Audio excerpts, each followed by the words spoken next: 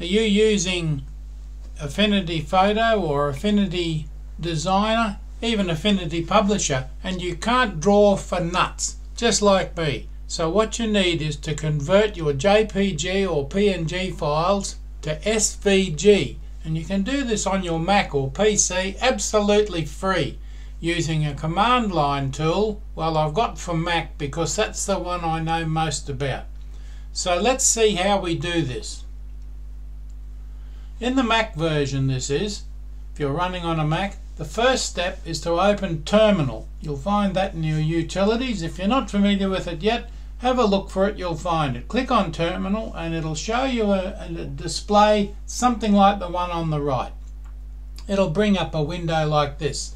Now you need to see if you have Homebrew installed. This is the big part. It's a fantastic utility that can help you a lot.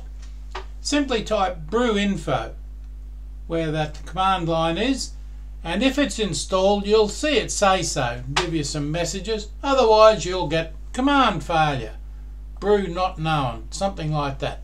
So what you can do for the Mac version, check for Homebrew installation. If you haven't got it installed already, then it won't be there by default. Everything you need to start is here. So go to that website, brew.sh, and you'll see the URL there where it says install Homebrew. Just click on the copy there, the little paste thing at the right. Copy the URL and paste it into your open terminal shell. Just right click and paste. Press enter and follow the prompts. It will proceed to install Homebrew for you. Doesn't take up much room. Takes a little while to install though, so just wait for it. Once Homebrew is installed and the install program has exited, and it does take time, so wait for it, and you're ready for the next part, which is required. Watch for required prompts, but it's very easy. You only need to install Homebrew once. After that, just update it occasionally.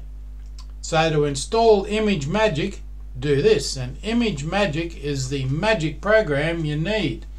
Once Homebrew is installed, at the command line type brew install ImageMagick, all one word there, and you can see an example up on the right hand side there. Now ImageMagick has a dependency and it's called POTRACE or POTRACE, however you want to pronounce that. It's the one dependency you will need to ImageMagick. That's POTRACE. The conversion won't run without it, so install it now. Easy. Brew install POTRACE, and just a few lines. That's what it looks like. That's it. Nearly there. Converting an image. So get yourself a JPG file, and I've got comic coloring JPG there. That's the one I'm using in a tutorial to do this. I always like to start with a JPG image, and then it's as simple as typing Magick, comic coloring JPG, comic coloring SVG. Now that's on the command line of your terminal. In the front of Magick there I should have a little $, which is the prompt I use on mine. I prefer to get my line art images from Midjourney or Discord connected to Midjourney, which is far easier to use. Too easy just for test work. And that's what it looks like. That's what I've got back from Midjourney. I'm also on the Mac.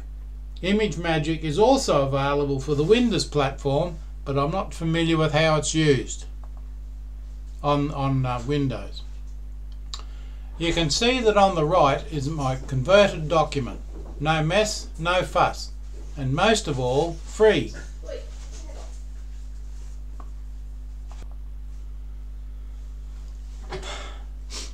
Yes, and there on the right is my converted document. No mess, no fuss, and as I say, most of all, it's free. As always, some files convert better than others. Caveat utilitor. Very nice. Your own SVG file to ink and colour as you like. Perfect for those of us with absolutely no drawing skills. And that's me. Thanks for watching. I hope you enjoyed this quick little episode.